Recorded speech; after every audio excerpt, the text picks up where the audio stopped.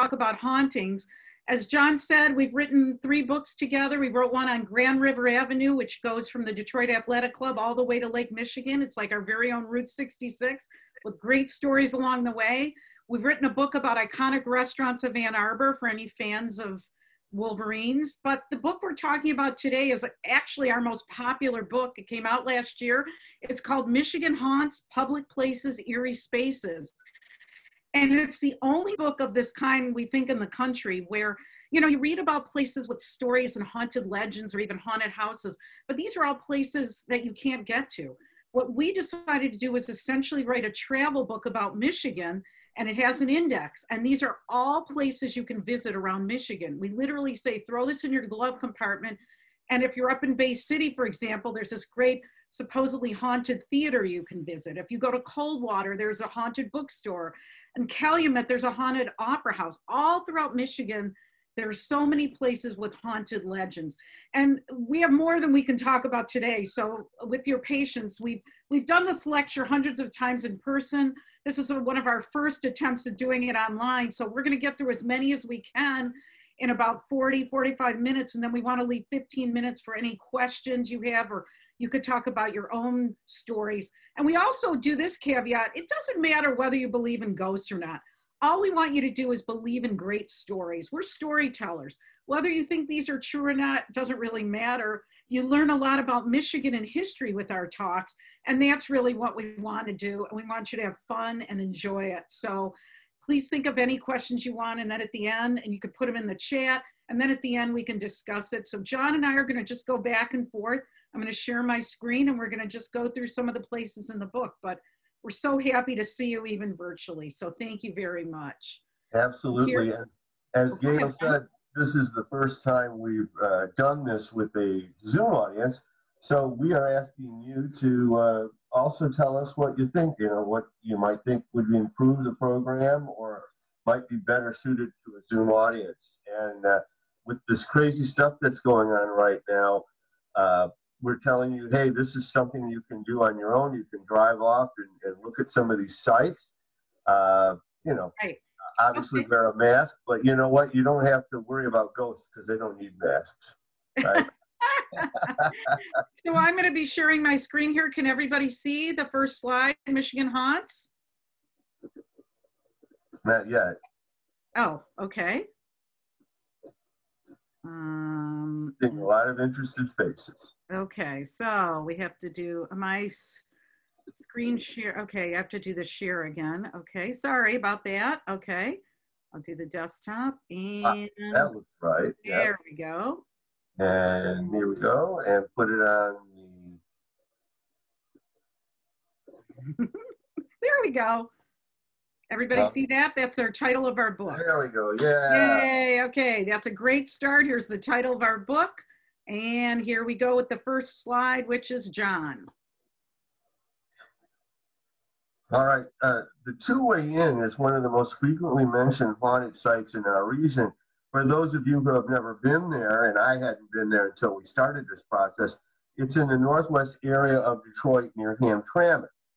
And Mary Aganowski, who is you see pictured on the left there, is the owner. She calls it the oldest dive bar in Detroit, and it might be the most haunted one too. But when they moved there, she was only 17. That was back in the early 60s.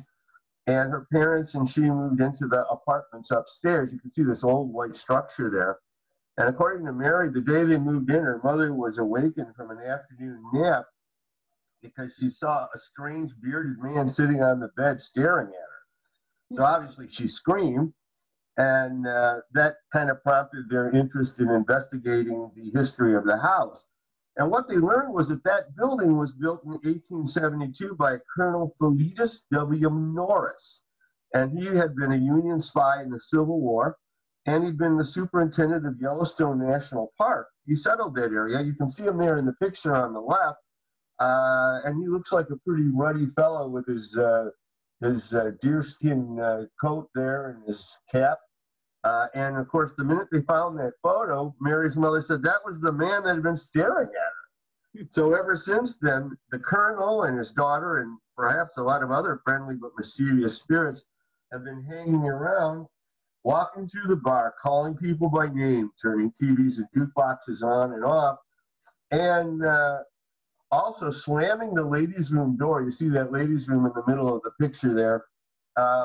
Mary was one of the first people to encounter this phenomenon, but you try to go into the ladies' room, if you've had a few drinks and you want to relieve yourself, ladies find that there's a heavy force that pushes against that door, it slams shut, and after a while, you get curious and you find there's nobody in there. So now it's just become a regular joke. You know, they see people go towards the door and it slams and they all laugh because they know no one's in there. It's an interesting place. If any of you have ever been to Novi, to this restaurant, it was also called Home Sweet Home. This is a mansion built by Charles Rogers, who was, and I love this, was the condensed milk king of Northville. Boy, condensed milk, there used to be a lot of money in that because he built this house, which was considered a huge mansion in 1929.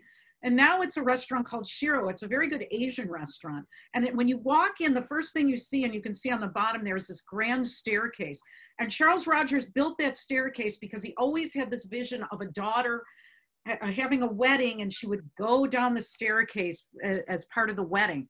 Well, he only had sons, but one of the sons had a daughter. So he started planning this elaborate wedding for his granddaughter. Well, did you know that ungrateful granddaughter eloped? And Charles Rogers, the condensed milk king, died of a broken heart. But it is said that you still see him in the restaurant. Imagine him in his tuxedo, still planning that wedding, walking down the staircase. And people that visit the restaurant also see other sightings. The mirror sometimes breaks, the silverware flies around. But I love the image of a ghostly, well-dressed father of the bride or grandfather of the bride walking down that fabulous staircase. Absolutely. And anybody who enjoys Japanese food and sushi and so forth, that's a great place to go. Now, if you go down Grand River towards Brighton, you ultimately come to the little village of New Hudson, and you're going to encounter the New Hudson Inn. You see it there in the upper left there. And it's been a stagecoach stop there since 1831. Now, there's no more stagecoaches there. Usually you see motorcycles. But it is considered a pretty haunted place where patrons and waitresses have long reported strange encounters of spirits brushing past and things when walking through the room and so forth. And during a recent renovation, if you look at this picture in the center of the screen, or it's actually up to the right, the workmen actually removed a pillar, a support pillar, and inside they found concealed a shaft to a secret room that led upstairs. There was a secret room on the second floor that you could only access by a ladder through that opening you see. And they believe now, according to the New Hudson Historical Society, that this was a secret room for harboring fugitive slaves during the time of the Underground Railroad. Now, since that discovery, you look at the bottom left there, they have actually found collections of bottles, hats, shoes in that secret room.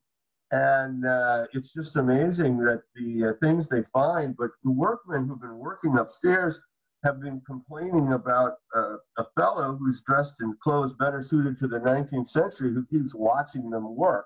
And when they complain about it, the manager says, there's nobody like that here. So apparently there's somebody that really wants to inspect their work. This book is also in our Grand River book. It is considered one of the oldest continually operating bars and restaurants in 1831.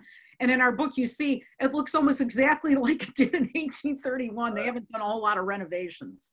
No. We've encountered a lot of fun ghosts along the way that we'll tell you about. We've got jealous ghosts. We've got coffee drinking ghosts. We call these frisky ghosts. There's a place near Jackson that has been around actually since 1831. It was also a stagecoach stop. It was also called the Meadowlark Inn for a while in the 20s. And it used to be a speakeasy during Prohibition. Now it's known as the Roadhouse, and it's got its own share of ghosts. The ghosts there love to pinch the waitresses. I don't know any other way of putting it. The waitresses will turn around and smack somebody. There won't be anybody there. The other fun thing about this place is if you look up here where I'm going to put my cursor on the upper left under the eat sign, patrons will look over and sometimes see an image of a ghostly chef looking out and grinning at them, which of course startles them after a few drinks. The other fun thing about this place is there's a spice rack in there, and several times a year, the spice rack will not only just come off the wall, it'll literally fly across the wall and just smack against the other wall. And we think that might be a former chef who thinks they're not seasoning the food correctly, because he doesn't seem to be very happy. So there's a lot of fun ghosts. There's a mobster allegedly buried in the basement. This is a fun field trip to go to the Roadhouse to multiple ghosts. Now, I'm guessing that a lot of folks here have been to the Cashew Cafe, and of course, it's one of Detroit's most popular places to congregate. It's actually been around since the 20s when it was a speakeasy, and it's been a favorite of Belgian immigrants and a hub of Flemish culture for nearly 100 years. It's also famous for its Belgian ales and steamed mussels. Look down there at the lower left, and you'll see another attraction there. This is the feather bowling, which is kind of like bocce ball. It's very fun. You throw these wooden balls on a dirt track, and you try to get the closest to the feather, much like bocce ball. Very fun. The only place to do it in Detroit. That's right. Now, if you look up at the center to the right, you'll see the DeVosses. These are Robert and Yvonne DeVos. They were immigrants from Belgium in the 50s, and they bought the place, and they brought their parents with them, and they all lived there nearby, and they would work in the basement. And apparently they liked it so much that even though they're all long passed away, they apparently have stuck around. And their son, Ron, who you see over on the far right, he's in charge now. And he says they're still hanging around, especially his mother. In fact, Ron says his mother frequently answers the phone when he calls in to check with the day manager. He says it's kind of uncanny. He says, I hear this unmistakable voice of hers in the accent, and I say, and it says, hello. And I said, I always say, Mom? He says, and then there's dead silence, and then the day manager comes on, and she has absolutely no idea who was on the phone or anybody was on the phone. And I always say, there's a good son who calls his mother even though she's dead. That's a very good son. Now, the manager and the staff and the people that work there, they all have had odd encounters at the Cashew Cafe. And one of the bartenders actually told us that one night around 2 in the morning while it was closing up, a lady in a dress came out of the ladies' room, and he said, ma'am, I'm sorry, but we're closed. And he said, I looked at her and she looked at me, and then she burst into a million colors and just vaporized in front of me. Ooh. And he said, that's when I knew it was time to go home. Okay. But, all right. Now, how many people out there, I wonder, and this is a holdover from when I used to do this live. I'd say, how many people have heard of Eloise? And I get a show of hands, but we can't do that today. So raise your hand if you want. I won't really be able to know if you're doing that. But on the next slide, you'll all right. see, I am having technical difficulties, so I'm going to stop the oh, there we go. Okay. All right.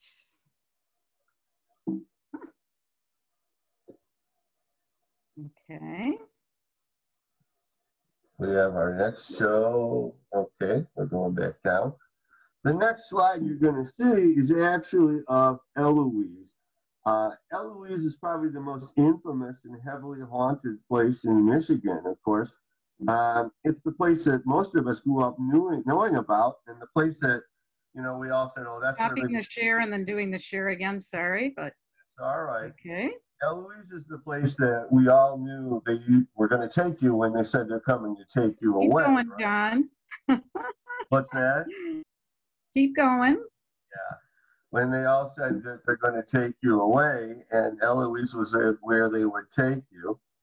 And there it is. There's Eloise. Yay. Eloise actually goes back to 1831 in Detroit when it was known as the Wayne County Poorhouse and Sanitarium.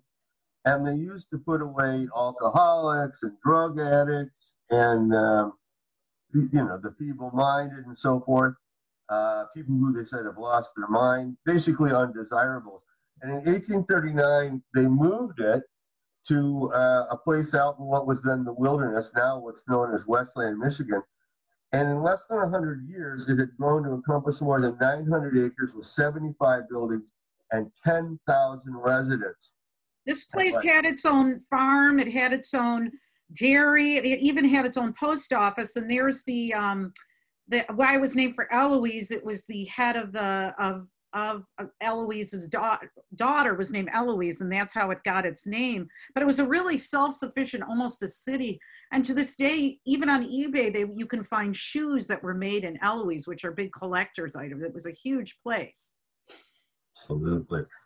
Now, as Gail said, in 1894, it was renamed Eloise for the daughter of the superintendent.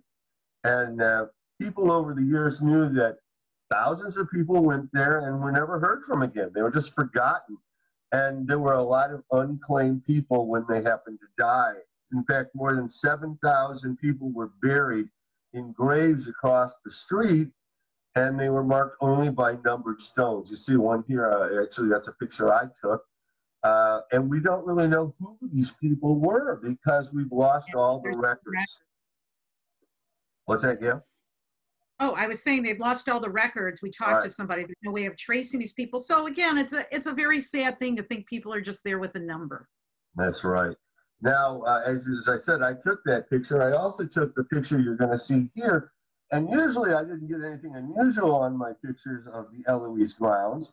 But here I got this 135 millimeter shot. You see Gail is circling it there where the circle is along the fence, and I enlarged it. It was something very strange there. And when I enlarged it, you see on the right, there is a strange apparition behind the fence. And you can see it's actually behind the fence. You see the cross hatching. And it appeared to me when I desaturated it at the bottom, it looks like a woman in a black dress with a hat looking at me through the fence. And I went back the next day to see what in the world that might have been, but there was nothing like that there. And it appeared to me to be some woman saying, you know, what happened to everybody? I don't know if you can all see that, but it was certainly one of the strangest things I had ever seen. It literally is haunting, and it's a Michigan Haunts exclusive. It's only in our book. John didn't put it anywhere else. I also wanted to add about Eloise. Maybe some of you have been reading about this. Somebody bought the property for $1. It had been owned by Wayne County. They were using it for offices now, whatever's left of it. A lot of it's gone. Some guy bought it and he wants to turn it into a haunted hotel. He feels like people would come from all over the world and stay there because there's so much paranormal activity. And there are tours. Before COVID, there were tours that were sold out, especially in the fall. They were giving tours of what was left of Eloise. So there might be something to it. So we're going to follow that development. Absolutely. Now, we're going to go a little bit towards the center of the state right now to an area called the Irish Hills, about 100 miles from Detroit. And you may be familiar with the Irish Hills. It was a popular tourist spot from the early 20s on, a lot of attractions and lakeside cottages. But in the 19th century, this area was considered a scary place. A lot of the stage drivers were asked to avoid it because it was heavily wooded and it was rife with highwaymen and other folks. The Potawatomi Indians considered it enchanted and sacred. And if you look at this map here from 1874, it was there was an area there that they called Dead Man's Curve. And it's not because Jan and Dean drove their Corvette down that way. It's because there's a lot of Potawatomi buried there.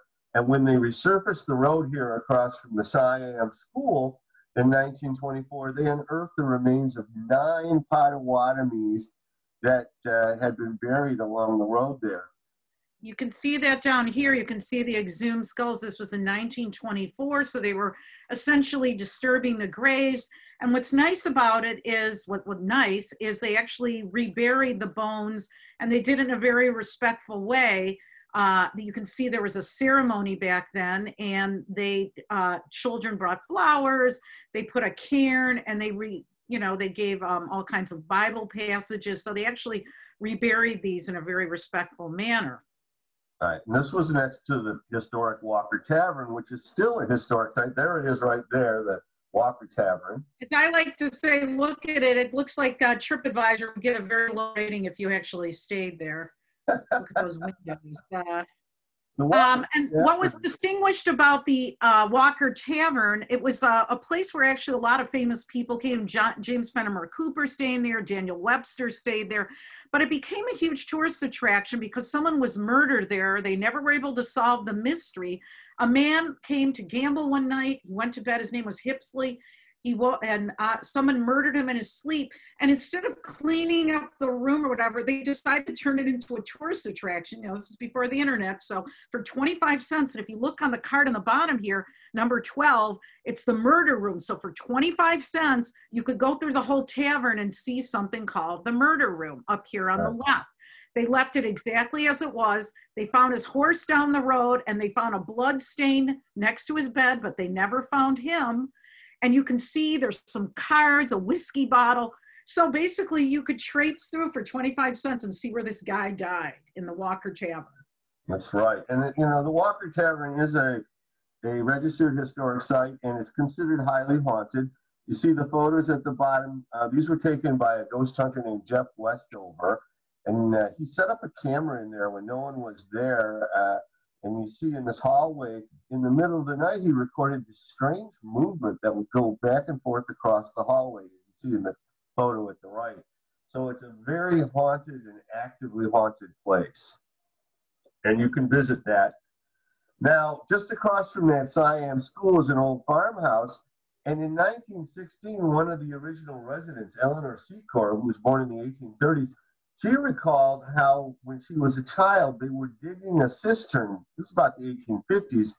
And the workmen uncovered the remains of a Potawatomi child that had been buried and wrapped in tan bark. And when they opened up the tan bark to reveal the remains of the child, it crumbled to dust. And she said that her parents and she were surprised the next morning, in the middle of the night, in fact, when they saw something glowing on the front porch, and they looked out the windows and they saw the image of a lady, a woman, obviously a Potawatomi woman, and she was looking through the windows and in the door, and she seemed to be looking for something. And of course, if they were anything like you and I are, I wouldn't open the door either. They didn't open the door, and they watched the woman disappear into the field afterwards, and they believed she was looking for that child that they had found wrapped in tan bark. Closer to Detroit, this is a wonderful story. Well, wonderful. It's a very interesting story because very few people know about it. You probably walk past this building. This is near the new arena on Woodward. This is near the Masonic Temple. And this was the Alhambra. It was a beautiful Art Deco building built in the 20s. That whole top floor there was taken up by Harvey Firestone of Firestone Tire fames. This was, what happened here was called the trial of the century. Of course, it was 1905, so the century was really new. But what happened, there was a cook named Rose Barron. She was demoted to being a scrub woman. She was very unhappy about it, and she decided to bake one last thing, a batch of biscuits, and she put arsenic in there and gave them out to everyone in the apartment building.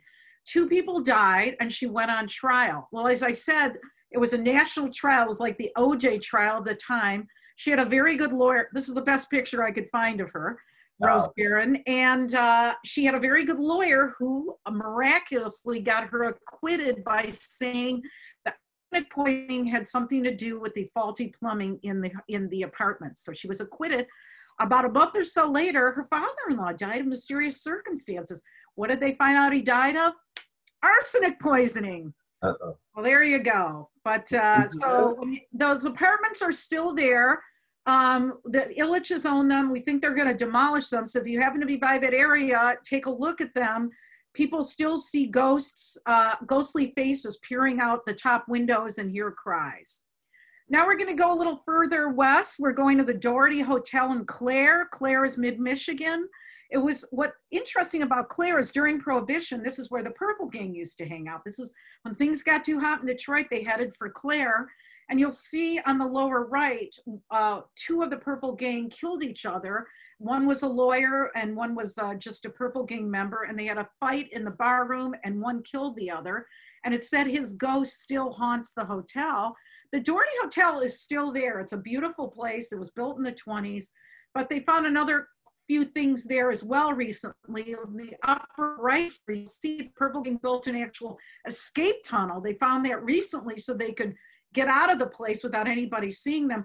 To the left here is the tap room where the murder occurred. And on the lower left, you can see that the Purple Gang were somewhat camera shy. That's a good picture of them. And to the right is the speakeasy. They found some of the equipment where they used to make some of the things. And also the ghost of Mrs. Doherty haunts the hotel.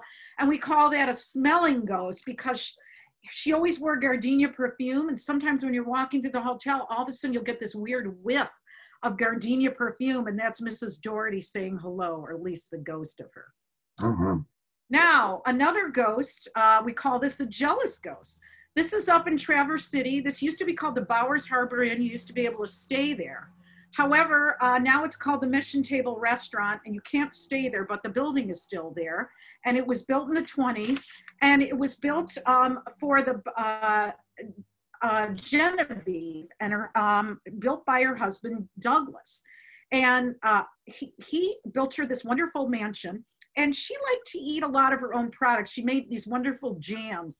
Well, unfortunately, she grew so heavy that she could no longer go up the stairs, so her husband put in an elevator. He also hired a nurse to take care of Genevieve, a rather attractive nurse, as you can see there. Well, one thing led to another, and when her husband died, he left the entire fortune to the nurse.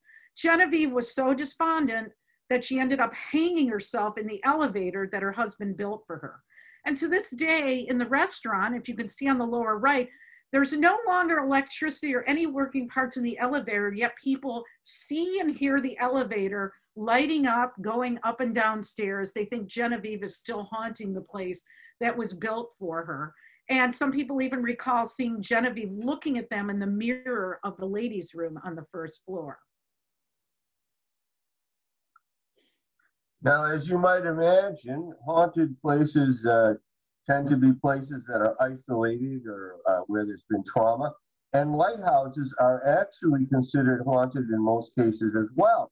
Detroit and Michigan actually boast of having the most lighthouses in the entire United States. Michigan has 110 lighthouses and used to have even more. One of the most famously haunted lighthouses is the Old Presque Isle Light, which was built in 1840. You see it on the left there. That's near Alpena. And even though it is no longer wired or capable of lighting or illuminating, to this day, it still lights up. And news, sometimes you might even see this on the news. They'll have features on it. They'll show it at night, and it actually does illuminate. Ships see it at sea, and they have no idea how it continues to light because there's no physical way that it's possible. But again, it's been on news programs. You can see it yourself. And they really can't explain why that's the case. Though some people say that the old lighthouse keeper, if you'll pardon the expression, never gave up the ghost. You know, it was very lonely for lighthouse keepers, and every lighthouse we visited in Michigan, and as John said, there's lots of them, they had a story about the lighthouse keeper because it was very lonely. They'd be there, for example, on the right in South Haven, James Donahue lived there for 35 years. He was a lighthouse keeper who lost his leg in the Civil War. And imagine, now you had to light that light 4 or 5 times a day. That right out there, the lighthouse was originally was 75 feet, now it's longer. So that poor man with his wooden leg had to go out and light that light 4 or 5 times a day, back and forth. And it is said now he still lives here. It's a lighthouse museum you can see on the bottom here, and visitors still hear poor James Donahue. They hear him with his wooden leg going up and down the steps. Imagine how ghostly that is to hear the wooden leg being dragged up and down the steps. And so there's every lighthouse story, and we have a lot more in the book, has an interesting story about the lighthouse keeper. Absolutely. There's also a lot about the Flying Dutchman. Many of you may be aware that a Flying Dutchman is what they call or they refer to as a ship that is lost and never seen again, but when it does actually reappear as a ghostly ship. One of the most famous in Michigan was the Griffin. It was actually Cadillac's flagship. It was the largest sailing vessel to ever appear on the Great Lakes when it was christened in 1697.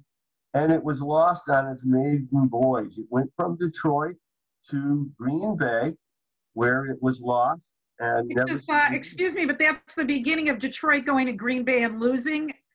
Sorry. And continued last Sunday, but keep going, John. That was No, the origin of it. Back in 1697, we were losing. But that's sorry. right. Losing a good day. That's right. Now, if you want to visit a haunted ghost ship today, you still can. The USS Edson, you see it in the upper right there, actually was built in 1958, and it's called the Gray Ghost. It's now docked in Bay City. It was a Vietnam era ship, and it was actually used in combat there. And it's considered highly actively haunted.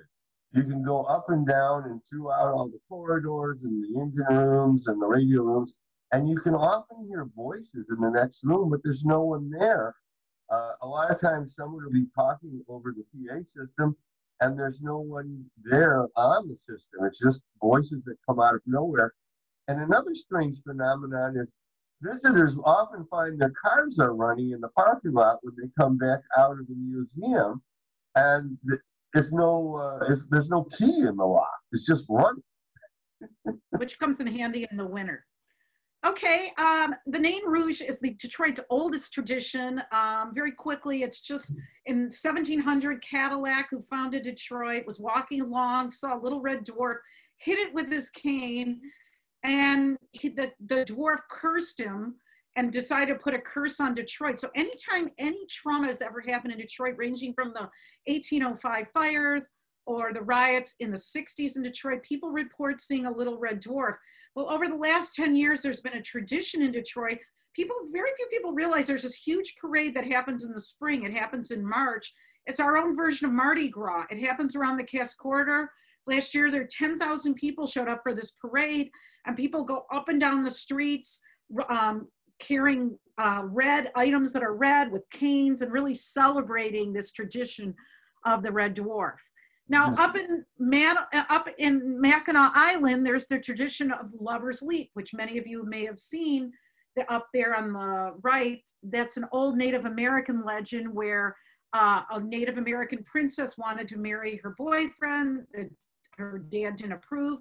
So she leapt off Lover's Leap to her death, putting a curse on the entire island. That's right. And the curse was that you're doomed to eat bugs forever. Which is continued to this day. And John found this old stereoscope of the drowning pool, which is a place in Mackinac Island, which people don't realize it was our own version of the witch trials when the whole witch trial thing was going on. And the way they would try and see if people were witches, that they would throw them off into the drowning pool, these women. And if they drowned, that meant they weren't a witch. And if they survived, they were a witch. Pretty bad form of justice back then, but Right. that went on. Talk about damned if you do or you don't, right? Now, the most famous and most widely accepted phenomenon of that kind in Michigan is called the Paulding Lights. And the Paulding Lights are a phenomenon that can be viewed up near Watersneak, Michigan, and it has been viewable for many, many years. People go along the road there, and this happens almost every night. People see these lights come towards them. They're bright lights. They turn colors. They go over their head, and then they disappear. No one has been able to explain what is the Paulding Lights, but it's even a phenomenon. You see the little sign on the far right that it is actually recognized by the National Park Service. See a little Casper there. And there's some actual pictures on the next slide of the Paulding Lights. These are ones that people have taken. We've had people that have told us they've been there and have seen the lights. And it's really a strange phenomenon. Afterwards, any of you can tell us if you've ever seen that. But it's so crazy because it's completely unsolved. And the money is still out there, $100,000. So if we all want to just rent a van, I mean, with COVID, maybe we have to rent a few vans. We could all go up there. We could split the money, $100,000 among everybody watching. It's still a pretty good payday. So it's one of Michigan's unsolved mysteries, and people come from all over the world to try and solve this mystery. Now, before we were in Bay City to see the submarine, but when you're there, we highly recommend this place that we were really blown away by. The guy who built the State Theater, C. Howard Crane, built this beautiful Art Deco theater in 1930 in Bay City, and we took a tour. Look at the beautiful, it's got Mayan decoration. Look on the outside, the head of a Mayan warrior. inside. It's just got beautiful tile work. It's fantastic. Bay City has a lot of interesting haunted attractions. Our favorite thing about this theater, you can see on the bottom, there's a seat, and one of the former managers named Floyd Ackerman was murdered in 1943, but he still haunts the theater, and he's seen there so much. They actually dedicated a seat to him, and no one sits in the seat because sometimes when they're showing movies, Floyd will come in and watch a movie and people will see him. So there's a ghost who has his own seat in Bay City. Mm-hmm. Fort Wayne is one of the most haunted places in Michigan. It's a very popular tourist site, but people who have been there visiting even once have encountered strange sights. One of the most frequent is people will be in the barracks on the third floor and they'll look out the window and they'll see soldiers marching by, which is an interesting sight since it's about 40 feet off the ground. The tunnels are considered highly haunted. People see apparitions in there.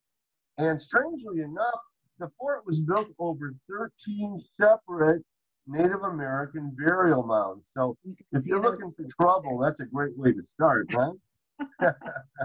And the Skillman Library, which was the site of the last public execution in Michigan, you could see it on the upper right. Looks like it was very well attended. People don't realize the Skillman branch of the Detroit Library was built. It was a jail for a while, and so it's very, very haunted. And people in that library regularly see ghosts and hear chains rattling, and that still goes on to this day. I'm going to skip ahead to Greenfield, to the Whitney, which many of you have probably gone to and had dinner at, and it was the huge sandstone mansion built by the lumber baron David Whitney, and it was the first private elevator in Detroit, and it also has beautiful Tiffany windows. And this place really embraces their ghosts. It was built by David Whitney for his wife Sarah, and she died before it could be built, and she was a big snob and she wanted this grand place. Well, he married her sister, Flora, and so to this day, Sarah is said to still haunt the mansion. People see her. She's very jealous of her sister getting to live in that wonderful place. It's a wonderful restaurant. It's still going on. It even has a ghost bar you can see on the top floor there. And they're one of those places that really embrace their ghostliness. So it's a wonderful place to check out. John and I wanted to get you just a couple more places before we have to stop, but one of the places we love to talk about is Greenfield Village and Henry Ford, because I was a tour guide at Greenfield Village, and Greenfield Village does not like to talk about the hauntings. They want to consider themselves very educational, and so they don't like to talk about it, but a lot of the places there are extremely haunted. And we're showing you a sampling here. The Wright Brothers home you can see that has doors that lock sometimes. No one can get in. They lock from the inside. No one's in there. Years, yeah. And in the middle, we have the Firestone Farm. Firestone, again, I talked about. They have a ghost there that when we were guides there, if you ever left a cup of coffee out, a ghost would come along and drink the cup of coffee. His daughter, Sally, was a coffee drinking ghost. The Noah Webster house has a lot of hauntings. So if you go there and ask the guides privately, they will tell you some ghost stories. Now, one of the most haunted places in Greenfield Village was the Henry Ford homestead. You can see her on the left. When I would work there, sometimes I would see the rocking chair rocking by itself, the spinning wheel would be going around, and sometimes books would be flying off the shelf. So if Henry's going to stay somewhere, he's certainly welcome to his homestead. One of the funniest ghost stories from Greenfield Village isn't really a ghost story at all. It's actually the fact that in the late 30s, they hired an elderly fellow to dress up as Abraham Lincoln, and he would hold court there in the Logan County Courthouse where Lincoln had actually worked. One night, the night watchman came in, and the Lincoln portrayer had actually fallen asleep in a chair. So when the night watchman came in and startled Abe Lincoln, the night watchman screamed and ran out. He was so startled that he'd seen the ghost of Abe Lincoln that he quit that night.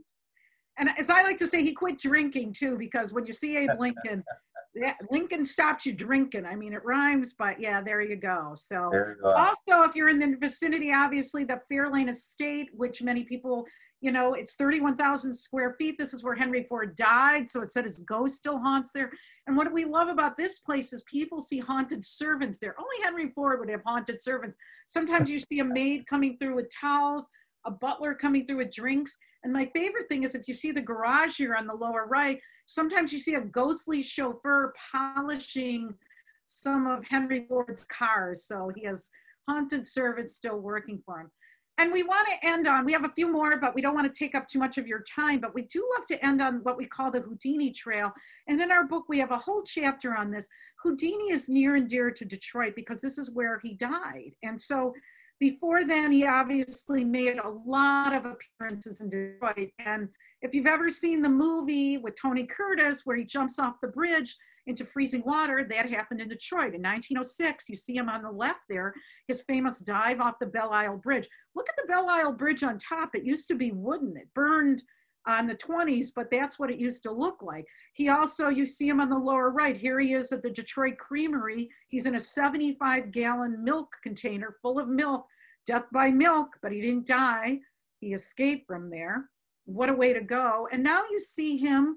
Here he is in the Fife building in 1922. And of course, Fife shoes, we all remember that. The Fife building is still there. We see Houdini suspended off the Fife building in a straitjacket, was able to make the escape.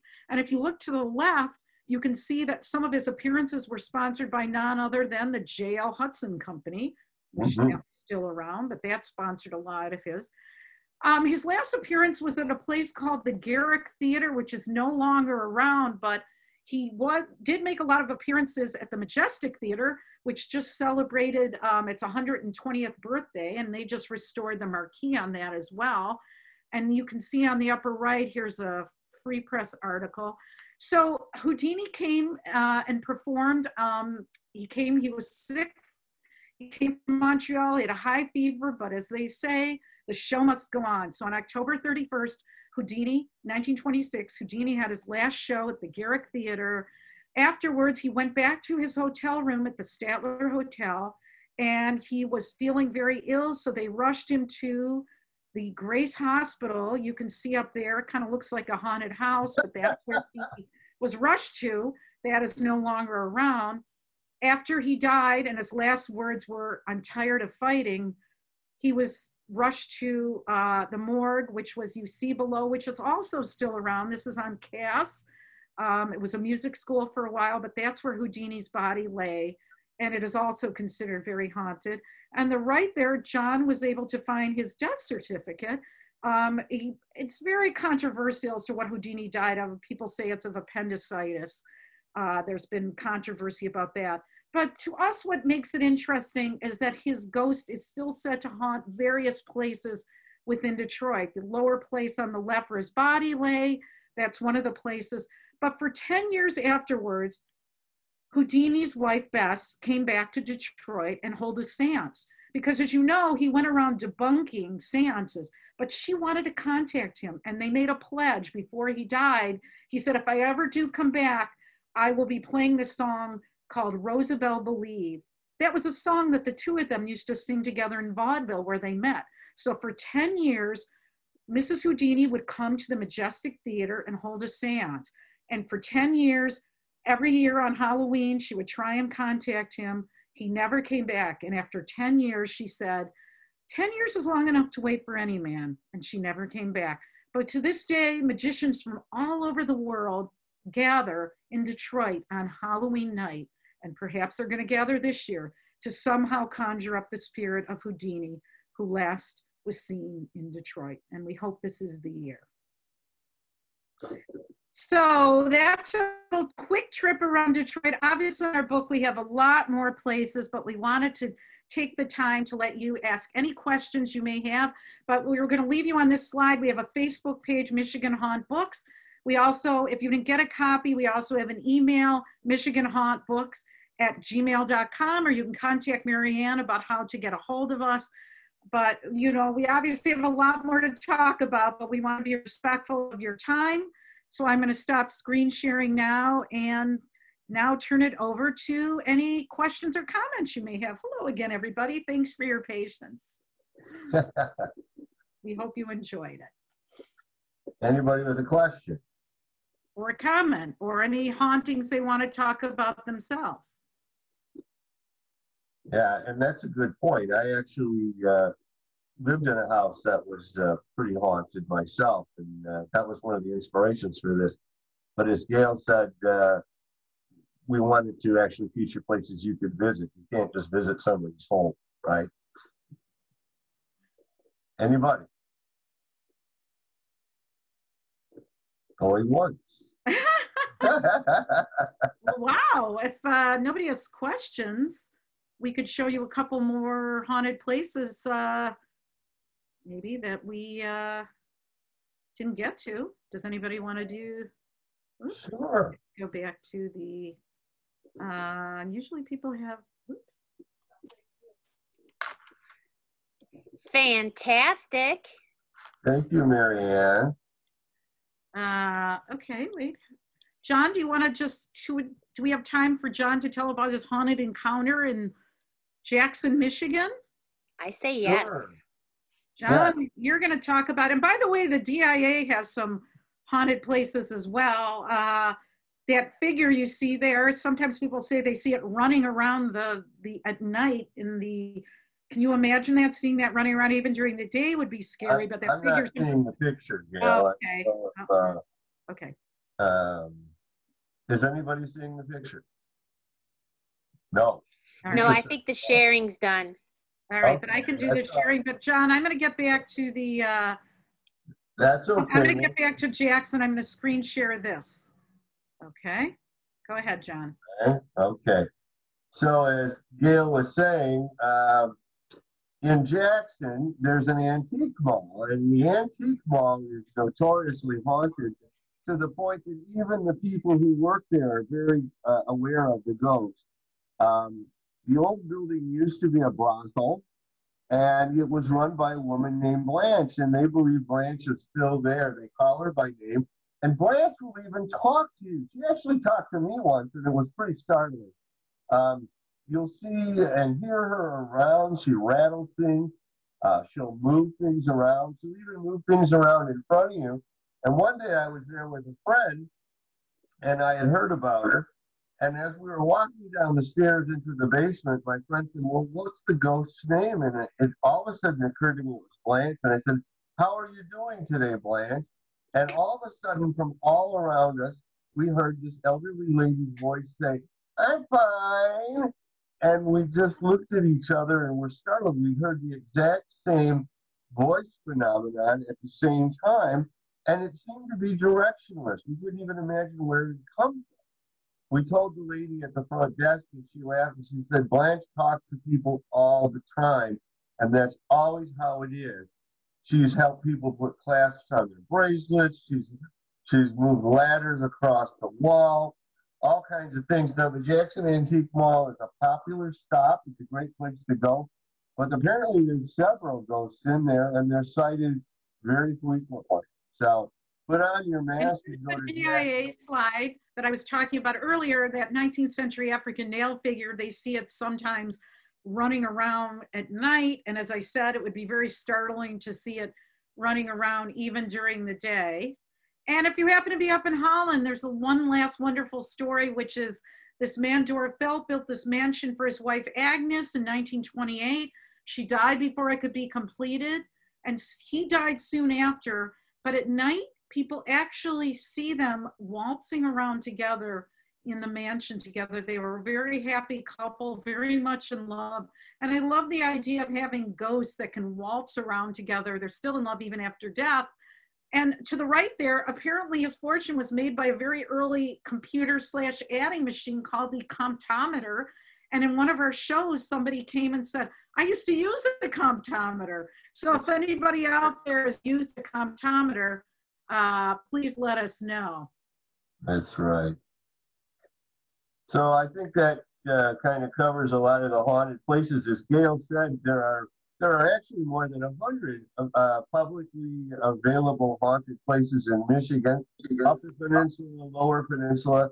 And now that we're in the throes of this pandemic, it might be good to take a road trip a lot of them are outdoor, and as the winter comes on, you can still enjoy a nice road trip.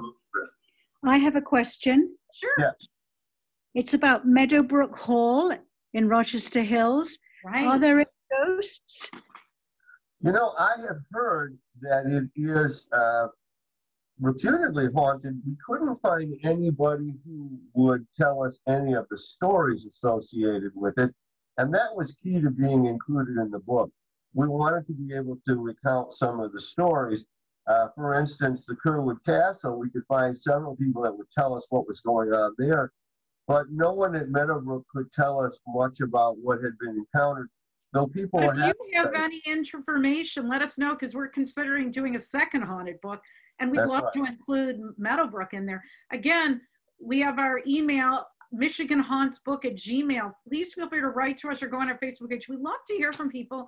And so far, after this book has been published, people have been writing to us to suggest other places or just places in the book they've been to. So we'd love to hear from you. Have you heard of anything? Is it Carolyn that asked that question? No, I'm a docent and a host at the hall. Oh.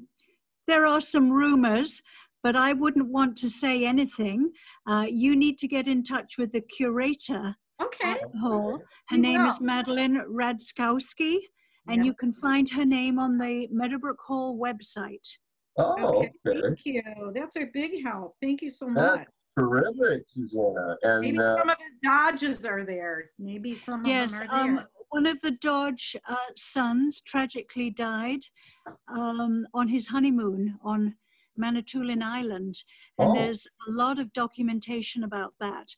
I'm not saying that it's anything to do with ghosts or haunting, but there is a fascinating history behind the people who built the hall and who lived in it for a while. Sure. That's a treasure. It's a wonderful place. Wonderful. Thank you so much Thank for you. that. Really I did enjoy your talk, except that John was almost inaudible. There's something wrong with your microphone, John.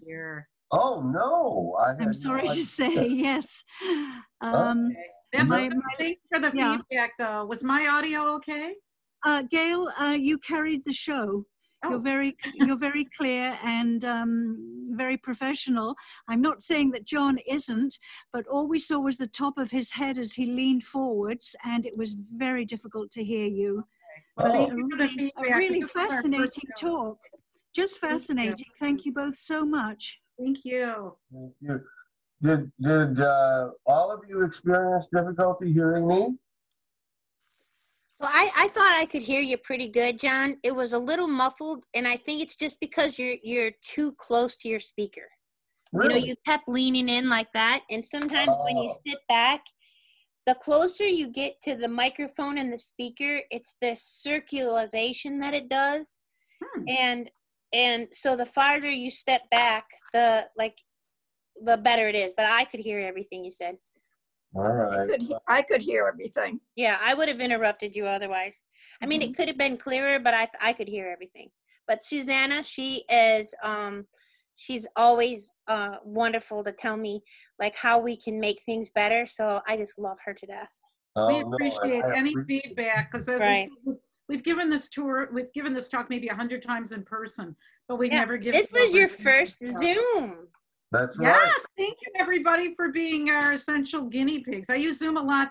I teach at Lawrence Tech, so I use Zoom a lot for my classes, but I've never done, this talk on it, so. Well, it was fantastic. So interesting. I would surely love to have you both back because I can't get enough. I want to look at your other Grand River subjects. talk too. That would be great. Thank you so much for having us. Yeah. We love coming to OPC in person. What a treasure you have. I have to tell you, we've been to a lot of senior places. I live in Heartland. I wish I had an OPC near me. You guys have a wonderful facility, and the programming is so great. I wish I lived closer so I could join. So thank you so much. Well, there's a lot of senior centers, but there's only one OPC. So There you go. true. But I do want to say that I want to thank John for getting me some pre-sale books. We sold those all out.